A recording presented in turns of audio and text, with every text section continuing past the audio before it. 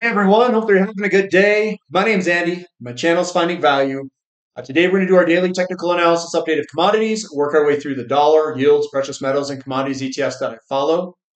I'm going to interject my financial opinions as we go.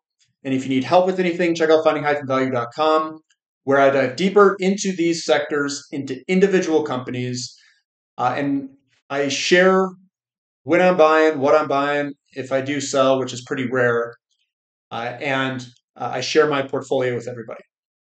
So if that seems interesting, we have a discount coupon code MAYDAY, MAYDAY, going on right now. Let's dive in. Let's see what's going on today. We've got the DXY that I normally start with.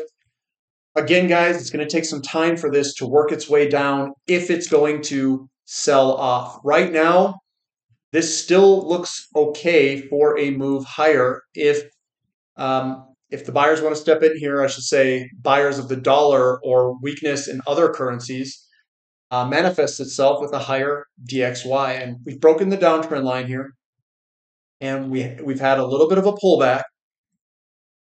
Not much of a bounce yet, but we do have a reversal candlestick and a small little guy. It could go in either direction here in the short term.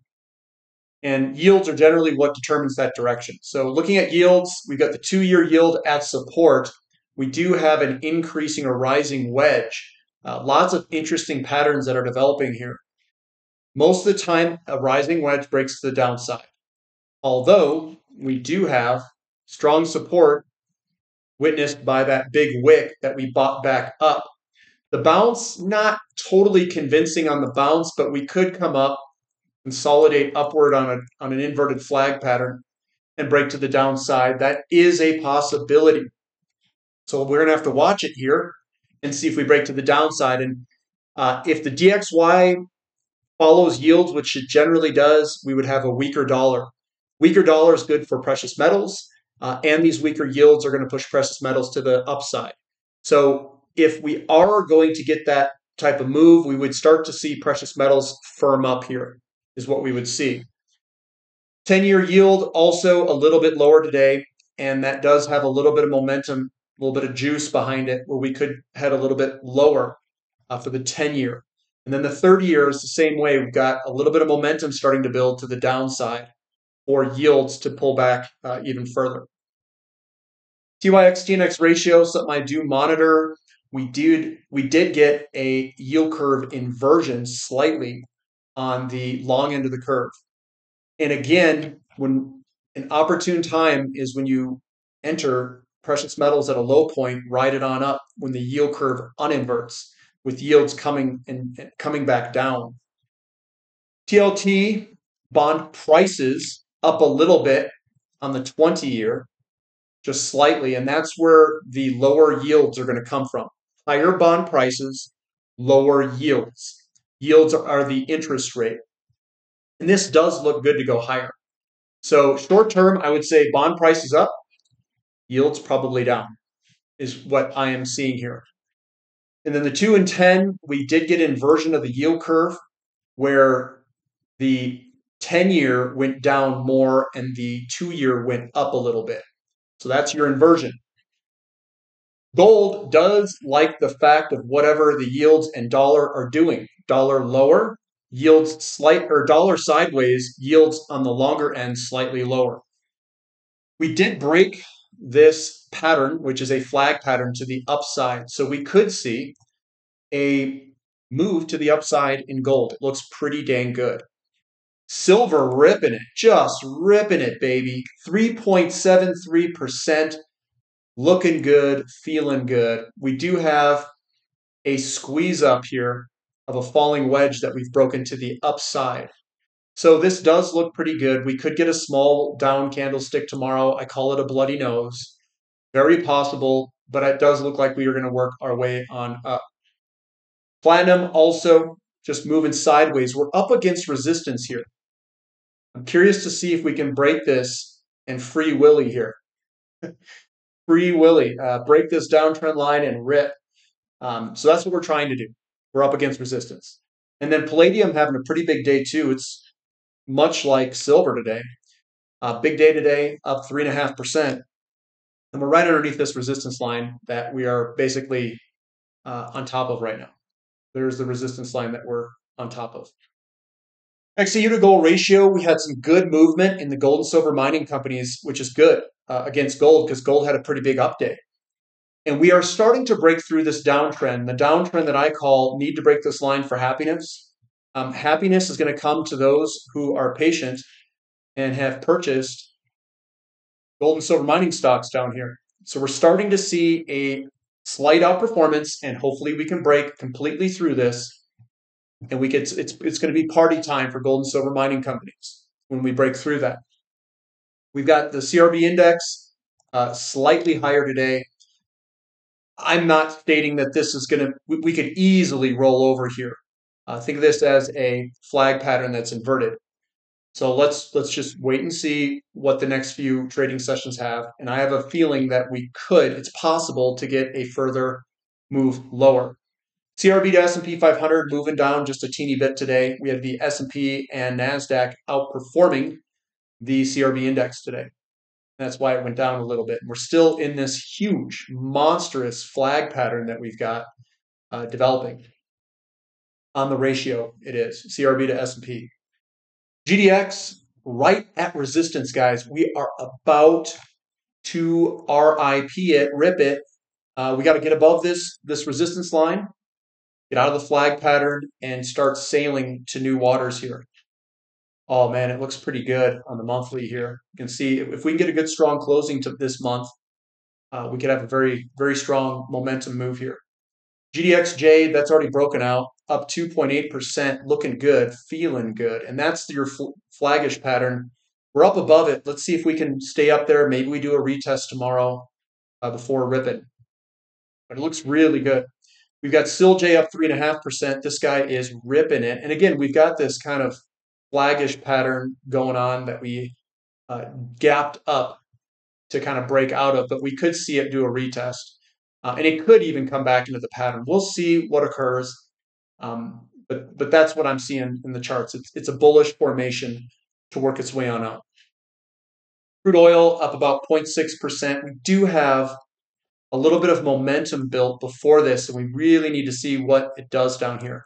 It could build another flag pattern that breaks lower. So I don't think that will be the case, but we just have to wait and see what comes over the next week or two. TTF gas ripping it up 4%, absolute rip. Looks pretty good.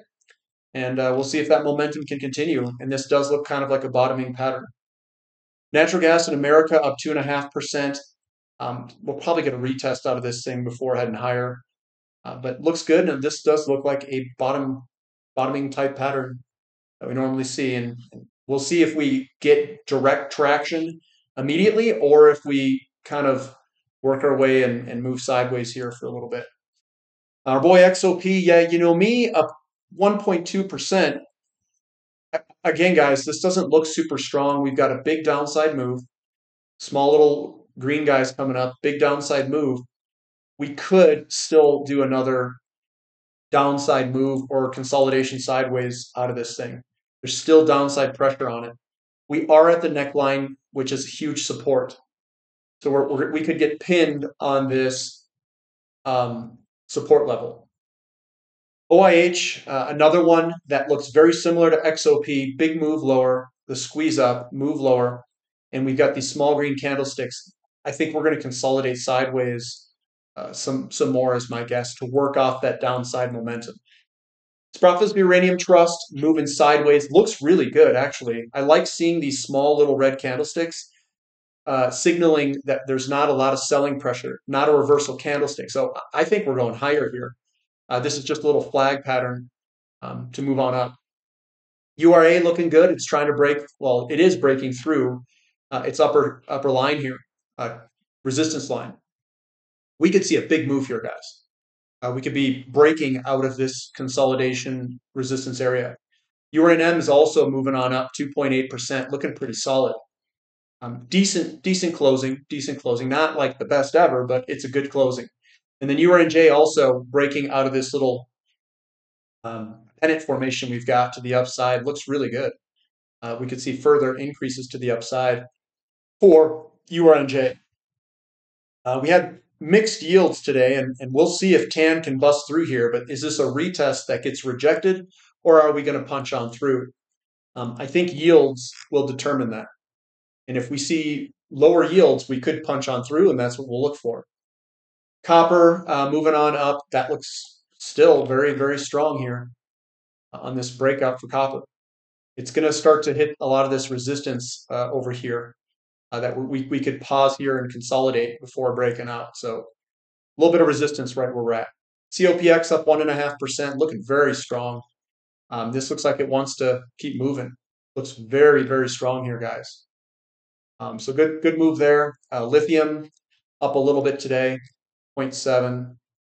It looks okay. It's trying to probably bottom out here. REMX also trying to bottom out. Are we going to get a rejection candlestick to go lower, or are we going to punch through? Looks like there's a couple of decisions that need to be made on some of these ETFs that we're watching.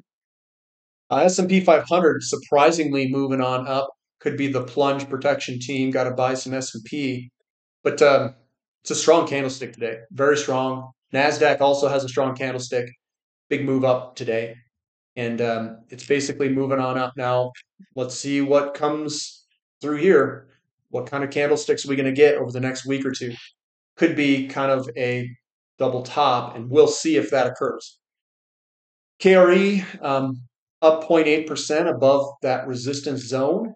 It looks okay. It looks like it's consolidating and waiting for lower yields. That's my guess. Emerging markets is also waiting for weaker dollar, lower yields. This has broken out of a short-term consolidation area here. Here's the consolidation bottoming pattern, and we've broken out. This looks very, very good and constructive. Yes, we could pull back and do a retest. So if it pulls back to 41-ish dollars, it's just a retest, guys. XHB up today, 1.6%. I thought we were in a housing market bubble, but this continues to go higher, signaling that we are not in a bubble and that we will probably get into a bubble. This is a Livermore accumulation cylinder, and we're probably going a lot higher. A lot higher. If they lower rates, it's going to be jet fuel for this, and probably the regional banks and emerging markets.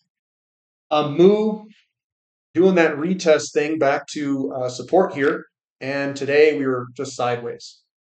But it looks good. Looks like it's doing a back test. Iron ore just moving sideways. Looks really, really strong for a continued move higher with the candlestick formations. Little bottoming, inverted head and shoulder bottoming pattern there. Looks good. Nickel up 0.4%. That's also looking pretty constructive and working its way on up. We've got aluminum up 0.55. I've got some selling pressure through here. Let it work its way out. I'll probably close this gap or something, come on back, and then we'll see if we can turn. We've got Baltic Dry Index up 5.75%, looking good. I think we're going higher. That's also tied to iron ore and coal, and those both look decently good. Bullish engulfing here and here, if we can close the week out strong. Newcastle coal futures heading to the upside, and we're starting to work our way on up. That looks good, and that's off a big retest. So base down here, breakout, retest. So I think it looks pretty solid. Bitcoin, it is consolidating sideways still. And yeah, still consolidating in a big flag pattern, which is generally bullish. We also have Ethereum consolidating sideways for a little bit here, past month or so. But it looks okay. Not one I would be entering with a new position here, but it's just kind of moving sideways. And it depends on the overall markets and what they're doing. You could even, this could be, I mean, if we were to draw it kind of out like this and redraw it, it could be a consolidation pennant formation. We'll see what occurs with this, and that's what it looks like here when I zoom inage. Something like that. Could be a falling wedge. SMCI also moving up quite well today, up about 6% with the NASDAQ, overall NASDAQ. And I'm just trying to see, I still think this looks like a bearish pattern there. I could just draw it in quicker this way. That's what I see. And until we break back above this area, I'm going to be with a bullish mindset I mean, a bearish mindset. Sorry. And here's Nvidia. I know Nvidia was up quite a bit, 3.77%, negating what I would consider to be a potential head shoulder setup. It broke down, and now we're just screaming back up.